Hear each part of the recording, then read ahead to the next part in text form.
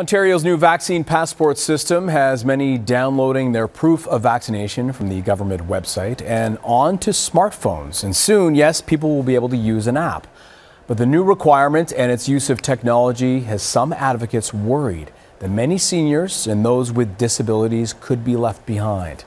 Joining us now to talk about this is David Lepofsky, chair of the Accessibility for Ontarians with Disabilities Act Alliance. David, great to see you. We appreciate you joining us to talk about this important issue. Highlight some of the barriers that seniors and those with disabilities face when it comes to accessing this passport system.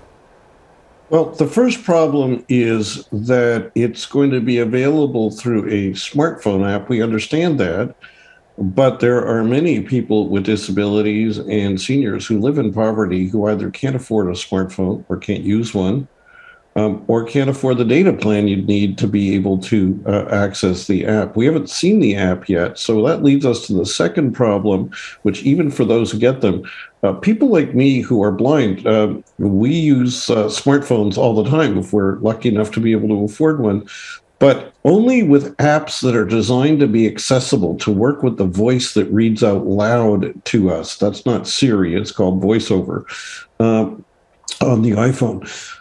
If the app is designed to be accessible, yeah, we can use it, if we can afford one.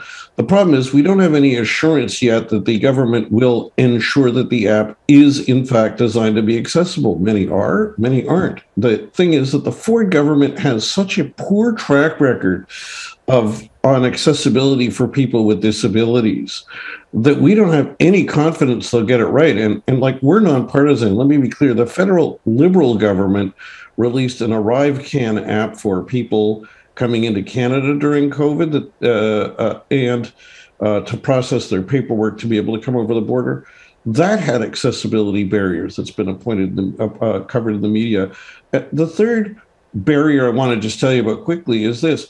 The whole idea here, which is a completely laudable one, is to get everybody vaccinated.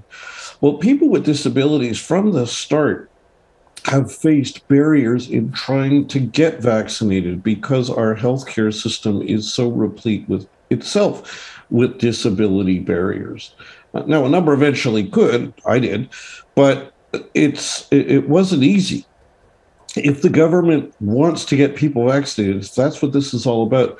What they need to do is to right now launch an aggressive program for ensuring that vaccination opportunities are fully accessible for people with disabilities and seniors with a one-stop shopping phone number you can call.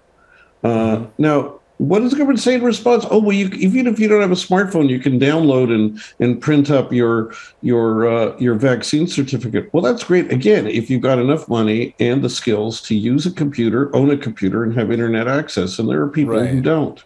And I was going to mention that too, because I mean, you're talking about a phone, but a lot of people don't even have a computer and be able to print it, and there are a lot of other issues. And you also highlight something, we don't have a lot of time, David, but you also highlight issues for those with medical conditions who can't get a vaccine and some of the challenges with that. We have about 30 seconds. What we need is a vaccine exemption certificate. So you don't have to get it from your doctor. You need to get a government passport, the equivalent to the passport that you can present that shows that you validly can't get the exemption so that you don't face discrimination either. Look, these are important issues, and we really appreciate you highlighting them and shedding light on this, because these are conversations that need to be had.